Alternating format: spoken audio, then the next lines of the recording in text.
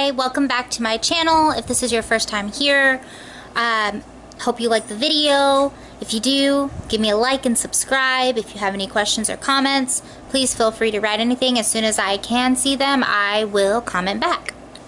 Okay, so first things first, I want to apologize for the way I look. I have had a horrible migraine all day today, and if I ramble on a little bit, I am so sorry. Migraine brain is really bad. Really bad. For anyone who's ever had a migraine, they'll tell you. Afterwards, you're kind of in a fog. But if I didn't do this today, I wasn't going to do it until like Sunday, and I wanted to get the video done and over with. There's a couple things I want to say before I get into the point that I wanted to make for this whole video. First, I wanted to start off by giving y'all an update on my weight. I'm about to go on I don't want to say like a cleanse, it's a reboot for my body. If any of y'all have ever heard of the Whole30, that is what I'm about to do. For those of you who haven't, basically it's a retraining for your body. You cut out a lot of foods like grains and dairy and processed foods like chips. And you stick to a very clean eating diet. So you can have like meat and seafood, and you can have fruits, veggies, and certain nuts. You can't have legumes, so no beans, no peanuts, you can't have rice, stuff like that. If you want a detailed description of the diet, let me know. My friend Carrie sent me a link that gives you a detailed a link to their website, which details everything you can and cannot have. So I'm going to be doing this for the next 30 days starting tomorrow, July 14th. And my starting weight with this is 179 pounds. I weighed myself yesterday at 179 pounds. So I've gained 1 pound, gained one back. Just goes up and down, doesn't it? That is why I feel a great need to do this reboot, because I want to make sure that I am in this for the long haul, that I'm not just going to end up back where I was. I'm retraining my body to eat and digest healthy foods, and I don't want to be stuck with this food addiction that I have. I have a horrible food addiction, so bad. If there is a bag of hot Cheetos in this house, and I'm talking the big bag, not the little bag, if there's a big bag of hot Cheetos in this house, I will sit here and I will watch Netflix and I will eat that bag until I hit dust at the bottom. It's so bad. Sorry, text message from the husband. Anyway, so I'm going to be doing the Whole30. I'm going to be giving y'all updates. If you want to see the meals, you can follow me on Snapchat, Facebook, Instagram, or Twitter, and you will get to see updates of all the meals that I'm eating, and a couple of little clips from like workouts and stuff like that. But I'm not taking too many pictures and stuff like that at the gym, just because I feel other people would kind of be weirded out by it, and I don't want to make other people uncomfortable. So the main point in this video, and this is going to get a little bit personal, I wanted to give you guys the main reasons as to why I personally feel like I want and need to lose weight. And I want you to know that these are going in reverse order. So my least important is going to be the very first one that I tell you. My most important to me is going to be the very last one. And the last one is going to have a lot of statistics with it. So I do apologize if you don't like that kind of stuff. Please just try and bear with me. That is a huge pimple. Oh, that's awful. Sorry. Anyway. Ugh. So let's go ahead and get to it, shall we? Of course, reason number one that I'm going to give you. And there's only 10 reasons, so should be over soon-ish, hopefully. Reason number one, to look good. My husband tells me all the time that I am beautiful the way I am. I don't have to change. but I don't feel the way he sees me. And I want to feel and look and see what he sees every time I look in the mirror. And I cannot do that if I don't change the way I am. And this is for me. It's not for anyone else. I want to take pride in the way I look. And there's nothing wrong with that.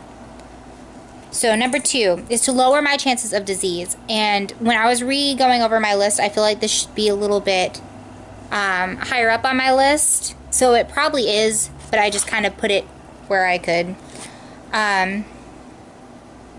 So yeah, to lower chances of disease. List of diseases that are actually, your chances of getting them are increased by being overweight or obese is, of course, heart problems, stroke, high blood pressure, diabetes, cancer, gallbladder disease and stones, osteoarthritis, gout, and breathing problems.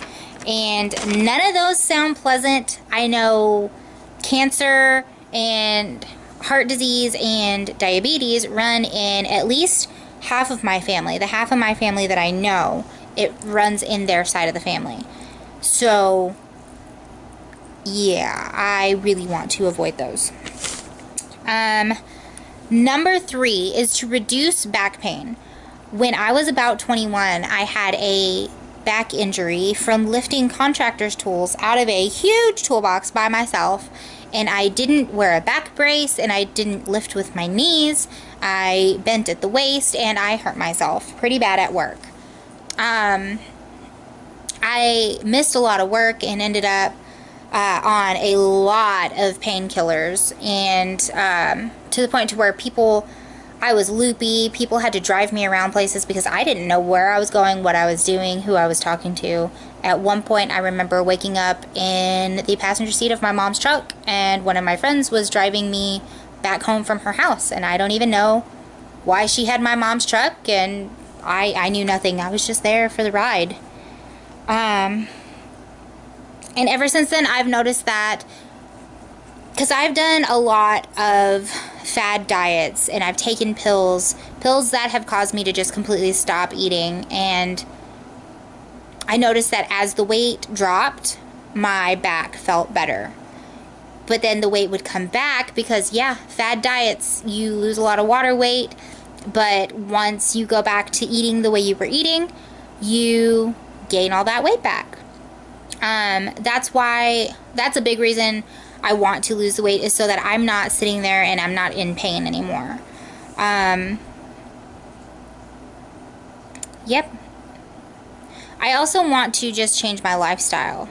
That's why I'm doing the Whole30, to change my lifestyle and the way that I see food, so that way I don't have to go through this back pain anymore.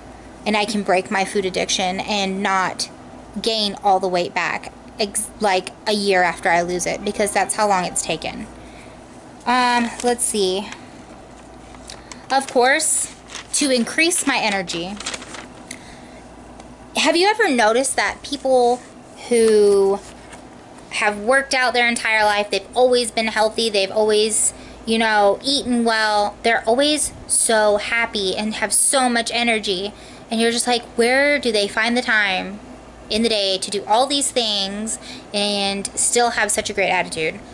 I am very, very convinced, and I'm sure there's research out there somewhere that backs this up, but I didn't find any, just because I probably just didn't look. I'm very convinced it has everything to do with how you treat your body, what you put in it, what you do for exercises. I'm very convinced of that. And I'm tired of being the fat and tired and grouchy woman that I am. And I'm sure my husband is really tired of me having such bad mood swings and being super grouchy. It'll probably help with my migraines as well. Because I did notice that after I ate corn yesterday, which shouldn't have had corn, but after I ate corn, that's when my migraine started. Maybe corn is a trigger for my migraines, and I need to just cut it out completely. Not even as a cheat. Guess we're gonna find that out on the Whole30. Let's see if I get any migraines. Alright, let's see. So increased energy. To strengthen my immune system. I am sick a lot. A lot of the times just I don't feel well, my allergies will act up, I'll have a sinus infection, I'll get a stomach bug. If there's anything going around the room at work, if there's anything going around the school at work, I'll get it. I catch it. And I see all these girls that are going and eating well and working out, and they don't get sick. And you think about the fact that they put all this great food in their body, and it's like medicine. Your body's going to take care of you if you take care of it. But if your body's having to fight off all the chemicals that you're putting into your body, it doesn't have time to sit there and fight off sicknesses. And I mean, it might even welcome a sickness, because that gets you to stop and you're going to rest, and it gives your body time to recuperate from everything you're doing to it. And that's just a horrible thought to think. It really is. But I mean, it's got to be true, right? Like, it's got to. I don't know for sure if that's true. That's just my thought on that. Another thing that obesity can kind of exacerbate a little bit is depression. And I, a few years ago, was diagnosed with clinical depression. I am no longer on medicine because it did really weird things to me, but I noticed that as I was gaining more weight, I became more depressed, and everything just, all of my sadness and my anger was just heightened. And you know, I can put on a brave front in front of everyone else, but when I'm alone in my house or when I'm with my husband, I can have a mental breakdown, and I will cry at the drop of a hat. And it's just, there was times I would cry for absolutely no reason, and my husband would ask me what was wrong, and I couldn't tell him, because as far as I knew, there was nothing wrong. It was just, you know, just everything just all at once, and it's just, it was bad. It's bad. And if losing weight can make me have less symptoms of depression or be completely done with depression, I will gladly welcome that, because I am tired of the mood swings and feeling sad all the time. And luckily I am out of the stage to where I used to think about killing myself, but I also don't want to get back to that stage. And if making healthier choices and becoming a better version of me can keep me from getting back there, I will do everything I can to stay away from it.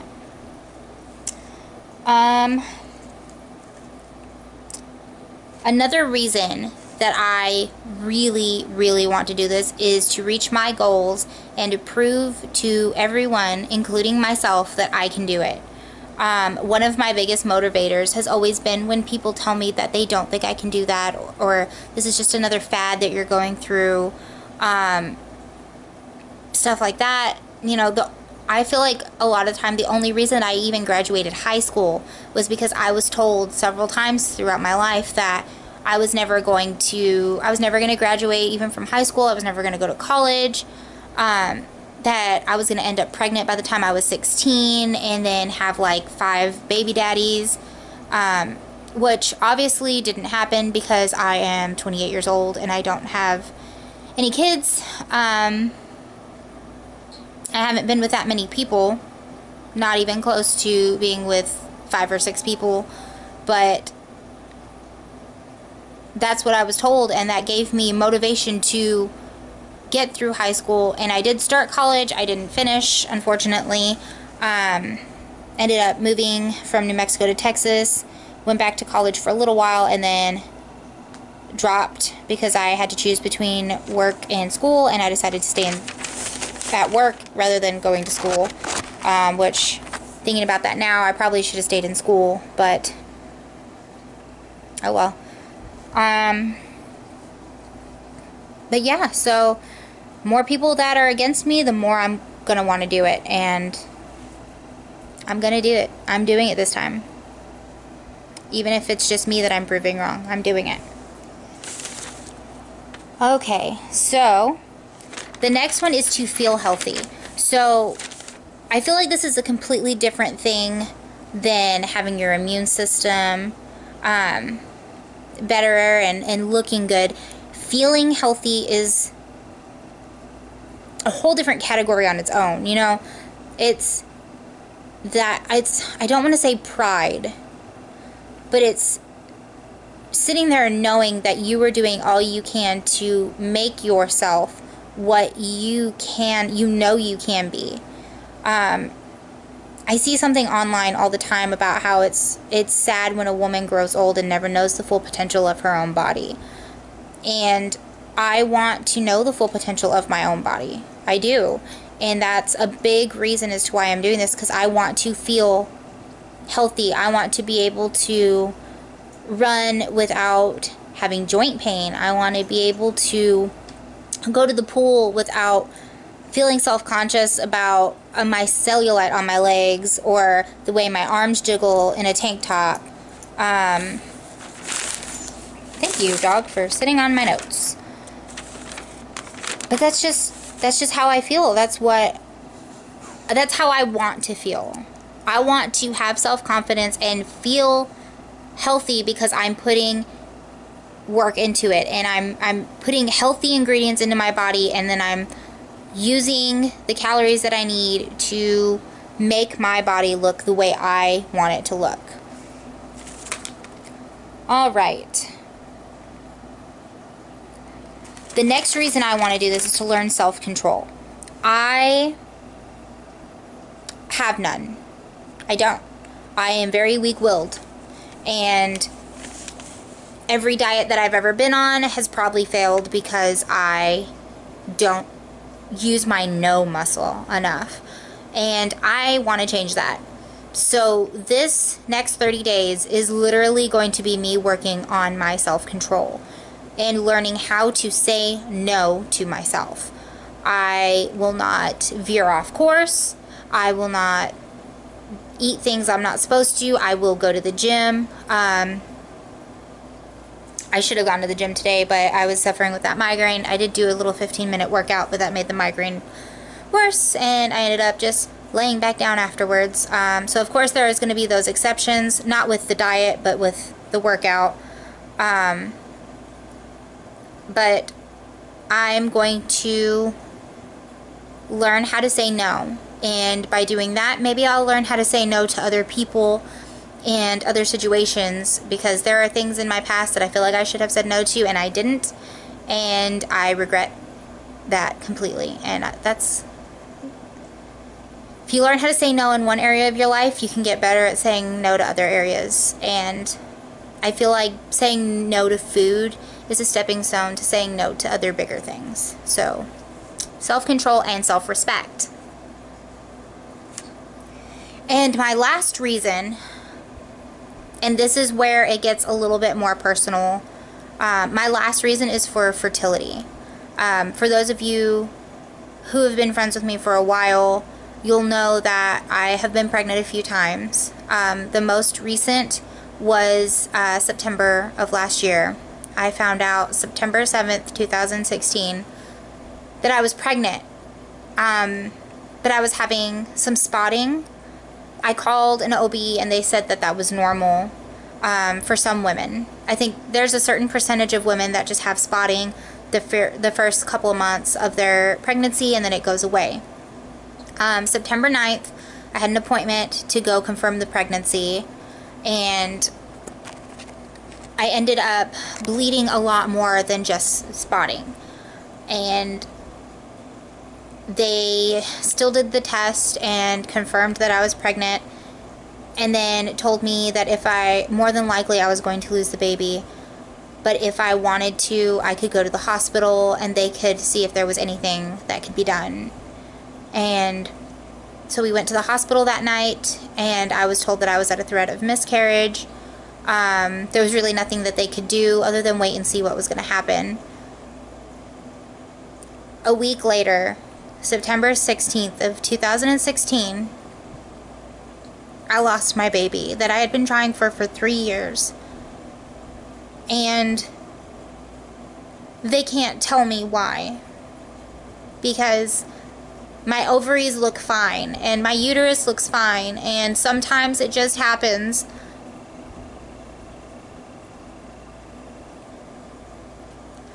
But in my heart of hearts, I know, because I did not take care of myself, I was not able to take care of my child.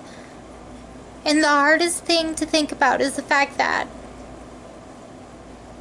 more than likely it was because I overate and I ate junk. And I failed my child, and I couldn't protect my child because I was selfish.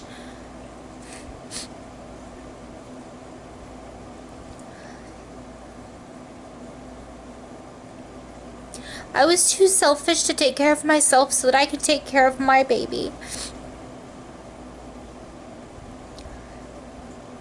And that's what I want to change, because I don't want to go through this anymore.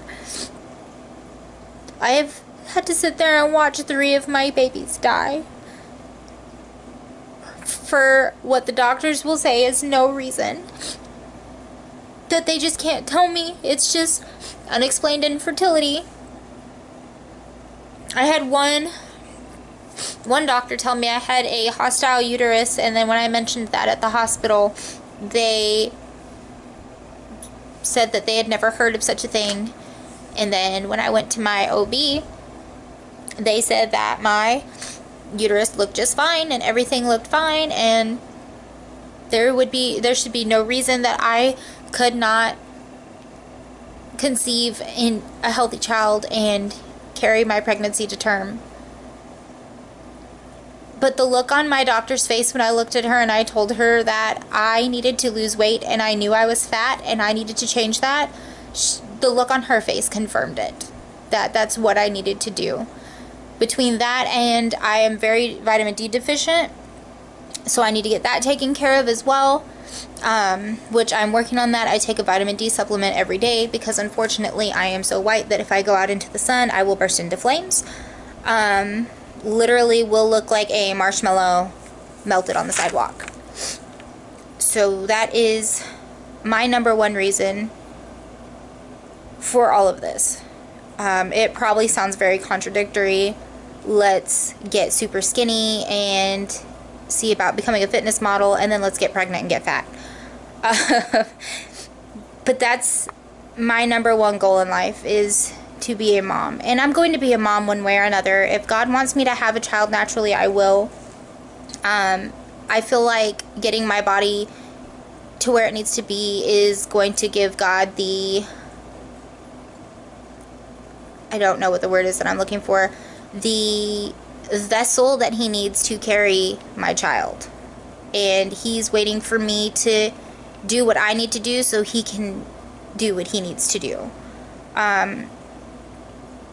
That's just my thought process on that. Now, I do have a couple of statistics that I want to share with y'all. I did have this big old long thing of statistics, but I'm not going to go through all of that. I'm just going to go through the ones that I feel are the most important. So, for every 5.5, oh wait, okay, so every quartile increase in your BMI, your risk of miscarriage goes up 5.5 fold. And it also doubles your risk of having a stillbirth or neonatal death. I knew a woman on a Facebook page, trying to conceive Facebook page. Didn't know her personally, but she was part of, I think she was one of the admins. She was pregnant with triplets, and they ended up being stillbirths at, I think they were like 4 or 5 months. And seeing the heartbreak on her face, it just says it all. Seeing a child like that is not something that any parent should have to go through. And if by being fat you're increasing that risk, you're just increasing the risk of hurting yourself more than anything else. because that's heartbreaking. It is heartbreaking losing a child. 54% of women with reoccurring miscarriages, it's because they're overweight or obese. Simply by being overweight, you increase your chances of miscarriage by 29%. And by being obese, you increase it by 67%. Now, if you are obese and you're someone who needs assistance to get pregnant, you're increasing your chances of losing your child by 1,330%. So if you have PCOS or any other infertility issue, and you keep putting junk in your mouth, and you're not taking care of your body, and you're treating your body like crap, you're increasing your chances of losing a baby significantly. It's horrible. Miscarriage rates in women with PCOS increase 9 times, even if the fetus is healthy. I would hate to think that my baby is completely healthy, and just because because that's how I feel already, but I mean, for all I know, because I'm not a doctor, for all I know that there was this big ol' issue. I'm not God. There could have been an issue with my child that made me lose my last child, and it's horrible to sit there and think that because I'm overweight, my baby's dead. But that's the issue. That is the thought that goes through my head all the time, and it's horrible that women who continually have miscarriages aren't seeing the connection between their weight and the way they treat their body and the fact that they can't carry a baby to full term. They're not connecting it, and that's horrible.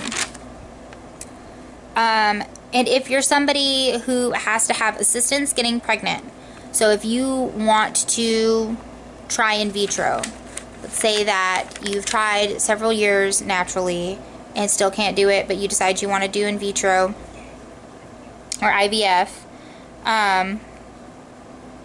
simply by being obese, you lower your success rate by 67%. 67%. That's a lot. Now, I don't know about you, but I'm not about to go and waste, I think it's about $1,000 to $2,000 to have IVF, but I'm not about to go and waste all that money just to have it fail because I didn't take care of myself. At some point, I would like to have a child naturally. I will adopt if I can't, and that's perfectly fine. I have come to terms with that. However, I would hate to think that I didn't try every avenue. So once I'm healthy, if IVF is an option and I'm still unable to conceive naturally, I will go through that route and hopefully be successful because I've changed and taken care of my body. Well, that's all the statistics that I'm going to give y'all today. This video's been quite long, and I've rambled on enough and taken up enough of your time. So I hope that everyone has a great week, and I hope that I have inspired someone, anyone out there, to take this step. If you want to learn more about the Whole30, go ahead and send me a message on any of my social media pages, and I can send you the information that my friend Carrie sent me. I think that's it. So God bless, take care, and I'll see y'all next week.